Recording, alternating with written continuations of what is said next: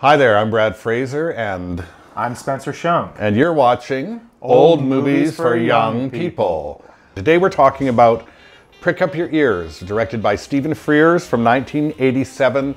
And this movie, well, it's not exactly a perfect movie, but it has a lot of resonances for me. And in fact, when I started showing Spencer movies, this was the first movie I showed you. The first we ever watched. The plot of this film concerns, well, it's from a biography by John Lahr about Joe Orton, who was a huge British playwright who basically died right as his fame was peaking. Yes.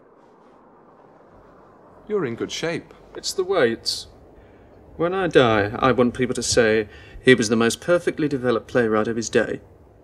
I don't think we're giving anything away by saying this because it gives you the ending of the movie at the beginning anyway. His lover, Kenneth Halliwell, played by Alfred Molina, who's quite jealous of Joe's success and has been mistreated. He kills Joe in his sleep and then kills himself. The story is told, as Spencer said, sort of in reverse. It starts with the murder, and then we meet Ken and Joe, who are beautifully played by the two actors portraying them. And what the movie really is the story of a relationship where inequality becomes part of the relationship.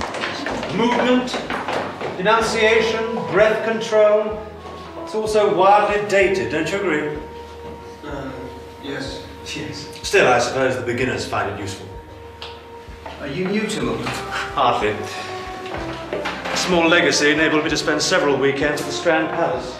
Hotels are a closed book to me. Oh, you'll like the Strand Palace. Perhaps we might venture there one evening for coffee. It's the story of the two men and how, as Joe's star rises, Kenneth's star falls. Because he expects to be the big star. He comes from money, he's got the education, he's kind of taking Joe under his wing. Exactly. Right? But it all really flips on Kenneth, and Kenneth just can't fucking figure out why. Neither of us seems to have any family photos. I'm an orphan. I always wanted to be an orphan. I could have been if it hadn't have been for my parents. My mother died when I was a boy. She was stung on the tongue by a wasp. One minute we were just sitting down to breakfast. 10 minutes later she was dead. That still leaves your dad. Him. Put his head in the gas oven when I was 18. Initially, they are partners, they write together, they get in trouble together, they're arrested for defacing library books. They take library books and they paste rude pictures into them and rude captions and stuff, and they actually went to prison for defacing library books, if you can imagine. The probation officer has suggested that you are both frustrated authors. Well, if you're so clever at making fun of what more talented people have written, you should have a shot at writing books yourselves. You won't find that such a pushover. Share malice and destruction, the pair of you. I sentence you both to 6 months. It was your idea. Vanessa Redgrave plays the agent who discovers him and who encourages him, and it's a beautiful little role that she quits very nicely. Would it be rude to inquire how you're managing to live? National assistance. £3 a week. I'm afraid I've just come out of jail. Excellent. Papers love all that. There's a wonderful scene where they are at an opening, but everybody keeps talking to Kenneth about Joe and giving Joe all the credit, and you get to see what a huge toll this takes on Kenneth. What does that entail? It entails washing his underwear, it entails taking his jumpers to sketcheries, it entails poaching his fucking eggs. And it entails reading his manuscripts, only to find every single thing I've ever thought or said has been included. That must be very rewarding. If you're referring, madam, to the occasional bout of mutual masturbation, no, it is not rewarding at all. That sense of inequality is there from the beginning, even though they say the things that Kenneth is the one with the power and blah, blah, blah. You never really see that. That's never really proven. Joe is the dominant partner throughout and is not a particularly sympathetic character, but then neither is Halliwell. In fact, Halliwell is a really dislikable character from the very beginning. I don't want to go away. I just want to go to the awards. I could, look, Joe Orton and guest. I'd behave. I wouldn't say a word, I promise. No. Why? Because it's for me. I wrote it. I gave you the title. Okay, so when they have awards for titles, you can go to that. Joe Orton won the London Evening Standard Award for Most Promising Playwright in 1967 or 68. And who else won that? I won that. I won that in 1991. And there's a wonderful sequence in the movie where he's just won his award, Kenneth isn't there with him, and he decides to go into a public bathroom and have sex.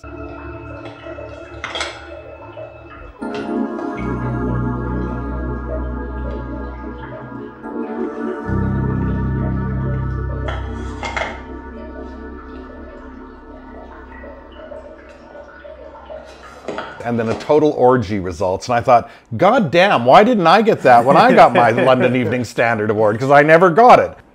They never really have good sex. And the only time they have good sex is when they're having with Arab boys. My life's beginning to run to a timetable no member of the royal family would tolerate. I'm improving. You are.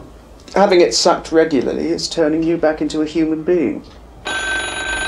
Oh, who's this? No one knows we're here. I gave the Beatles office the number, just in case.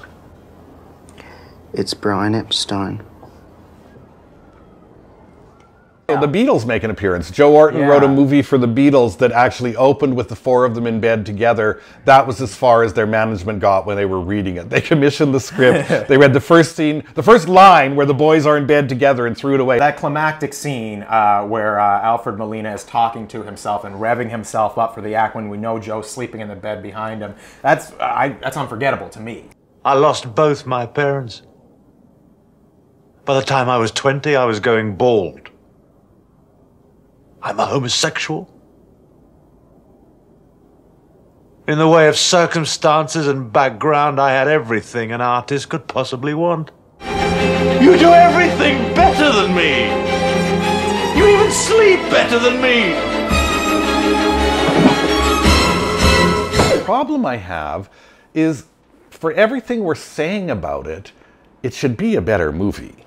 It really should. And why is that? You're not really devastated No. by the murder. I mean, you understand it, but we haven't invested in either character enough to be really emotionally affected by it. And I think it's a problem with the structure. And I think what they did was they followed the structure of Lahr's book too closely. Also, I don't know if we get from this movie how big of a star Joe Orton was or could have been. I don't think we don't get just like how sad it is that he was just taken out at that point. And what about the more casual viewer of your generation? How do you think they would respond to this?